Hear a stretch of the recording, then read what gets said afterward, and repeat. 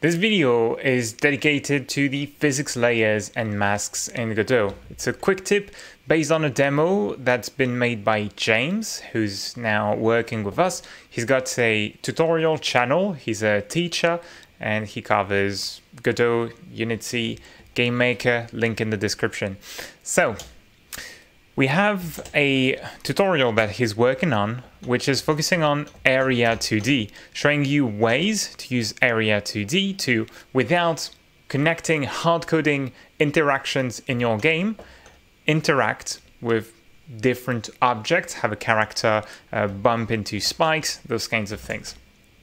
And so one common way to handle the bump is, for example, in your coin scene, the coin is an Area 2D with the body entered signal connected to it. So when body connects to it, when a character kinematic body enters the area, it's going to emit that signal and call back its on body entered method. That's the one it's connected to now.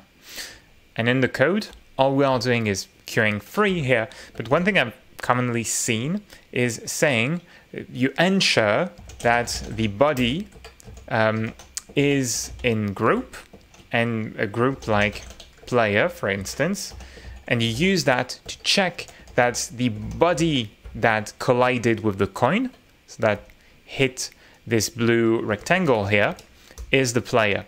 It's not the way to do it, right? There's a much more elegant and reliable way. The problem with using this approach, checking that the body is in a group, is what if someone removes the tag on the player? I should mention as well, going to the player scene, what a group is. A group is when you go to the right side of the interface, to the node tab, and to the groups subtab, you can add tags to the selected nodes in the scene tree on the left. So if I go back to the groups, I can add one called player, and the player will be in the group player. The problem is, this is a case-sensitive string, so if you type player and you check for the group player with a capital P, they will not match. You can have errors like these. That's why instead, to detect collisions and simplify your code, you want to use physics layers and physics masks. When you select a body or an area and go to the inspector, you have under the physics body 2D category a collision tab. A given node can be on a number of layers and mask other physics layers. So layers are the layers your character is on. I'm going to show you how to customize the names because yours might be like layer 6, 7, or 1, 2, 3, 4, 5 here. And I'm going to remove the mask on this one. Mask is what this node, in this case the player kinematic body 2D, will detect. The player, in this case, will detect nothing. If you wanted to walk on the ground, you have a ground layer in your game, you would check the corresponding layer here. And note that you can also click on the boxes if you know which box corresponds to which layer. So the layer you wanted maybe to... this is the kinematic body 2D, so the masks I'm going to put in there are going to be the elements that the player cannot go through. So for example, you could have obstacles. Now on the coin, if you want the coin to delete itself, to disappear, or to play a sound and animation when the player touches it, what you want to do is select that Area 2D. You don't want to put it on any layer. You don't need the player or any other object in the game to detect it. So you put it on no collision layer. However, you put the first mask to it, the player layer in this case. This means that this node will only detect what is on the player layer. In this case, the player. So when you connect to the body entered signal, the only body that can trigger that signal is going to be the player. This is why, in this example, I can remove the line to check whether the body that has collided is the player and directly call the queue free method safely.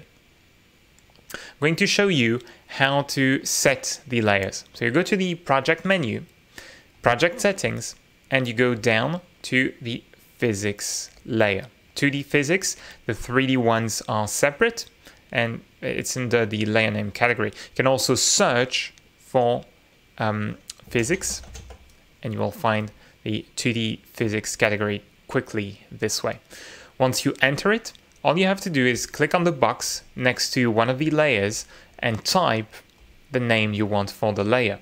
For example, if I have world or ground in here, I can close, go back to the inspector.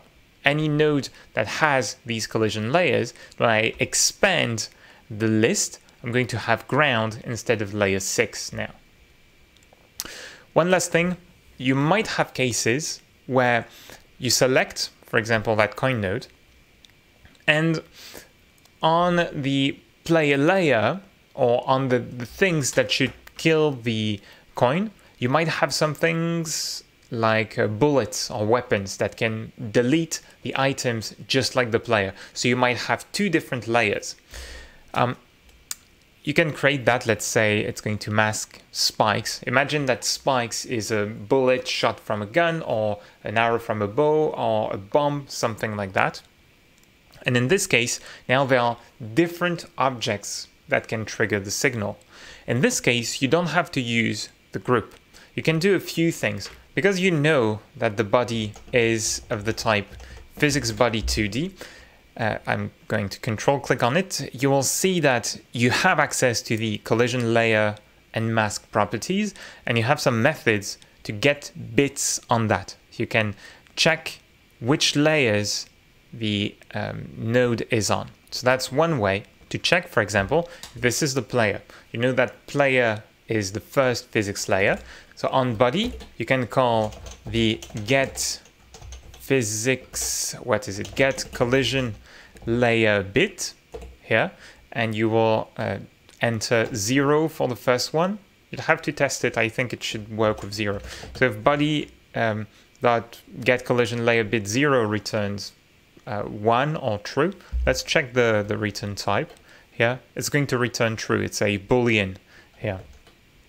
So if it returns true, you're going to Q3 and you can do something else. You can emit a signal, like emit signal player touched or something like that to update the score, for example, in the game, or to update the count of coins. Although you might want to do that from the player maybe.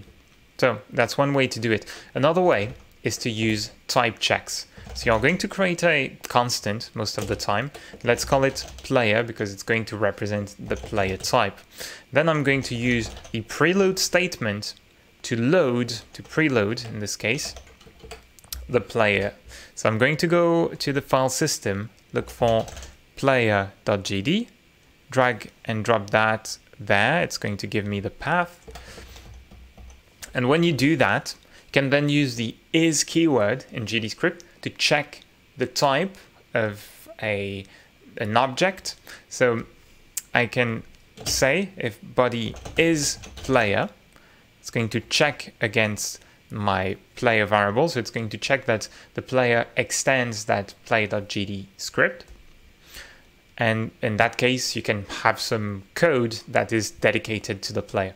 These are two methods I recommend. The group one can work, just try to know about the alternatives and weigh the pros and cons of each. I think that type checks is going to be the most accurate and the least error prone. You can change the player and all, as long as you don't change the script, it's going to work. And note one last thing with the type check here. I could remove that and register the player type globally in Godot. For that, I have to go to the player script. And if you are using Godot 3.1 or a more recent version, you can use the class name keyword, class_name, and call it player. You save. This is going to register this script as a node you can add in the scene tree. So now I can type player. I should find it here under kinematic body 2D from player.gd. And you will have it from coin here, you can do a type check with that. So you might have to close the script and reopen it, or you might have to close and reopen the editor. And in this case, just reopening the script is enough so that it gets checked again by the engine. But that's how you can do type checks in Godot. That's it for this video. You can find a link to the project and to James' tutorial in the video description. He's going to be doing tutorials for GDQuest now. But that's it. I want to thank you kindly for watching. Be creative, have fun. See you in the next one. Bye-bye.